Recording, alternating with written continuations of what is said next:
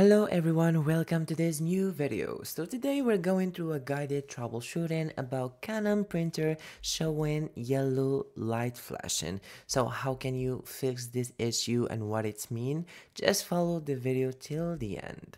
So first of all, if you're having two flashes, it means you're out of paper or the paper does not feed. So what you need to do is to load paper into the rear tray, align the paper guide and press the black or color button to continue printing.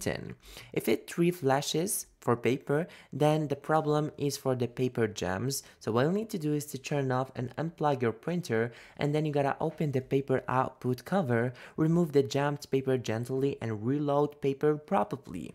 If it's four flashes, then what you'll need to do is to check the ink cartridge because maybe it's not seated correctly. Remove the cover and remove the cartridge and try to reinstall it in the correct way.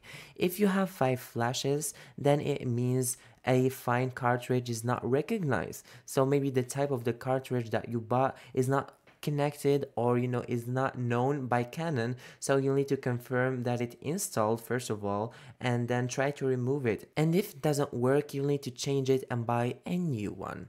If you're having 8 flashes, then it means the ink absorber is almost full, so try to press the black or color button to continue and then plan to service the printer soon to replace the absorber.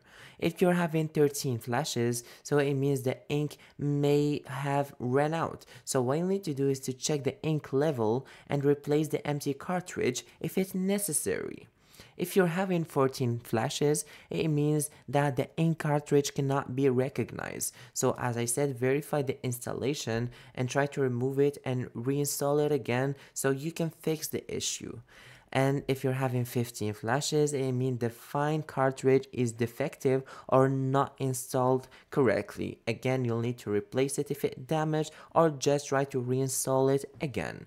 And if you're having 16 flashes, it means the ink has run out. So an empty cartridge will not function. So try to get a new one. Thank you so much for watching this video. I'll see you on our next video.